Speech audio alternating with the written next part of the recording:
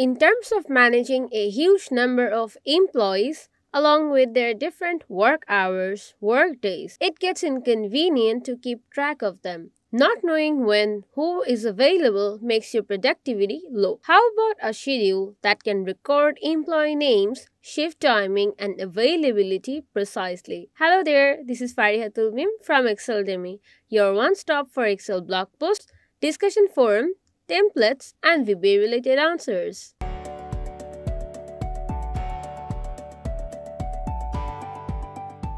We will add records for availability for 4 employees. We will create an availability schedule like that, where name of the company, duration, calendar will be added. All these will be done discussing how to make an availability schedule in Excel. We will use Excel 365 for that. You can use any other available Excel versions as well. Let's get down to the video.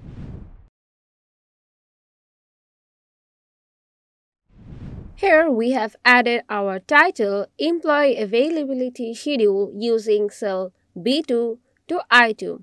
Now let's add some information. In B4 we will type our company name, the Washington Post.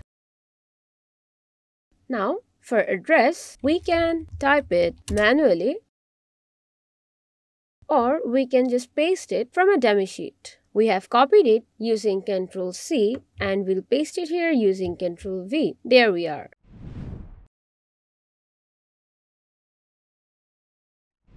Now in E4, we will type duration and timing slots. So in E4, schedule start, schedule validity, which means how long till the schedule will continue, duration. In F4, let's add our schedule start time as 23 October 2023 and schedule validity till 27 October 2023.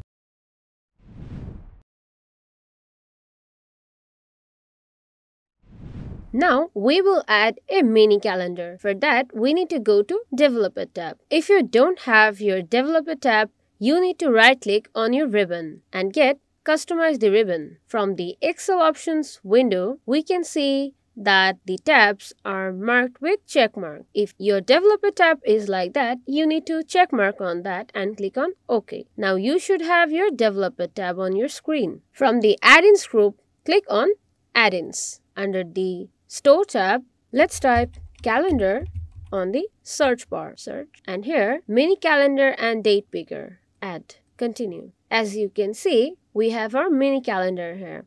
Let's minimize its size like that and add it beside in this way. Now we can see that 23 October and 27 October, this duration belongs to 1 week. So let's add 1 week as duration, since all the work days belong to 1 week. Here, let's increase the column width so that we can easily see our titles.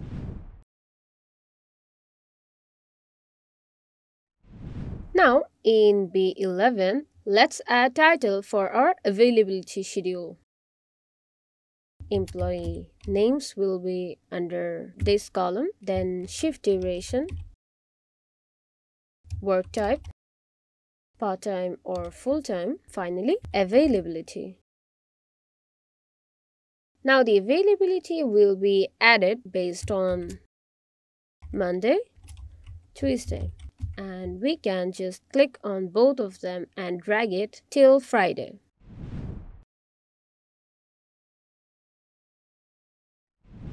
Now let's add information for employee name, shift duration, and work type. You can manually type it or copy it from another resource. We have a dummy sheet from where we have copied this info for 4 employees and we'll paste it here using Ctrl V. There we are. Now our schedule is looking somewhat plain. Let's format them. Let's click on the company information, select them, go to Home tab, and from the alignment group, click on Merge and Center. Not within center alignment. Now we can just use Format Painter and try it on all of them. As for our column headers, click on that and click on Margin Center. Use Format Painter to use the same format for these two headers as well. Availability will be for all these weekdays. Margin Center. Let's put our company information within a box. From the Home tab under the Font group, click on Borders drop-down and choose Outside Border. Let's make all of them bold. Now it looks better, right? Now let's select E4 to F6, pressing on Ctrl, click on B11 to I16. Now from the Font group, click on the Borders drop-down and choose All Borders. For the headers here, press Ctrl to click our column headers as well. Let's go to the Font group to change the font color to this one. And let's increase their font size, make them bold and center aligned. Let's change their alignment to left alignment. Now our schedule template is ready. Now if we type yes here and let's just drag it till all the cells. Now here if we press no, we can see that the employees within these days are not available. But it would have been helpful for us if the no's would be highlighted in some other ways.